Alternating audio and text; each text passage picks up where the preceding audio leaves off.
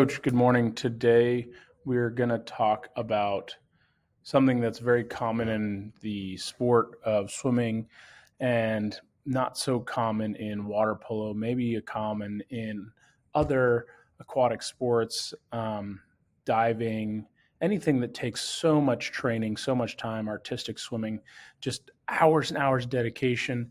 And to be the most elite, you have to train from a very young age. And the huge thing that happens is, and we all know what it's called, burnout. Burnout is huge and it's a big problem. So how are you going to solve it, right? Because when it comes to you making money as a coach, you have to solve the problem of burnout. If you're not solving the problem of burnout, you get churn. What's churn? Churn is literally you losing clients and having to pick up new clients to replace them.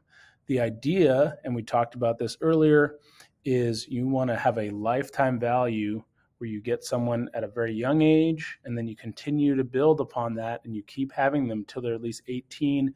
They come back to you after college. Maybe they even work for you after college. It's a huge advantage that you have to increase that lifetime value. Burnout is a huge problem. Now, with our company, Making Money Coaching Sports, we have different aspects to help you build and make sure that you don't achieve, you achieve this actual building and learning and getting people more involved with our promotions program, things that are going to help you gain more confidence and make sure that you are giving the best value to your clients. We have that in our accelerator program. All you have to do is text me at the bottom or shoot me an email and I'll be more than glad to talk to you about it. Burnout is huge. How are we going to stop it? Well, I'm kind of biased because I played water polo and I did swimming.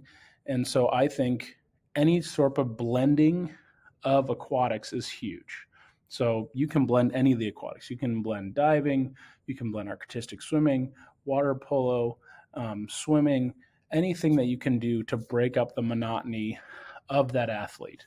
If you're able to parse it out, there's this little window that I think is a huge window for kids, and for some reason it happens to boys more than girls in terms of the burnout that happens at this age.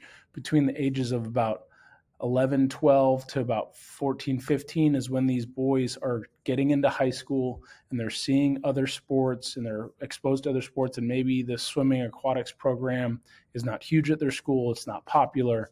It's not a thing they want to do. They want to go play football or basketball or baseball, which is all great. But if you want to keep them in your aquatics program, you have to blend the both and give them more options.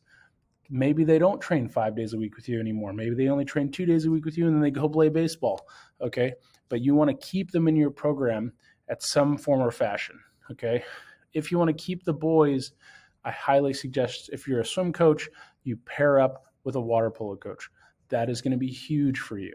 You're going to keep those boys interested. Okay. On the girls' side, the burnout usually occurs later, probably 14, 15, 16, when they've just swam so many yards, they just don't want to do anything anymore. So how are you going to retain that girl swimmer? Okay, artistic swimming could be a huge option a couple times a week. Diving, diving is really hard to get into, but that could be an option. Or again, you could have them do water polo. Something where you're blending the swimming with a team sport is huge. Okay, we can help you at Making Money Coaching Sports broaden your horizon so that you can actually get a better base for you to spread that out with your athletes. Okay. Again, if you'd like help with that, contact me. If you want any more questions about how to help with burnout, I can answer those questions too. Anything that you want to do, let's talk about it. Let's make it better for all the kids in our programming, provide more value. Have a great day.